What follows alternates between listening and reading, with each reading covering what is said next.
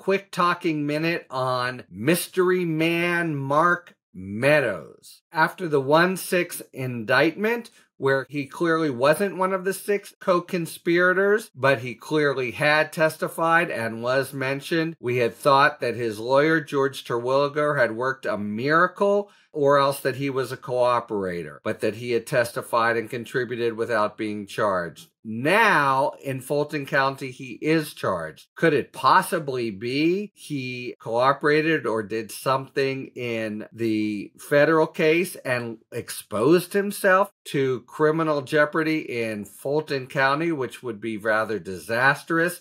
His attorney, George Terwilliger, seems too smart for that, but that seems to be the conclusion. Stay tuned for the revelation of what's going on with maybe the second most culpable defendant in the whole January 6th mess.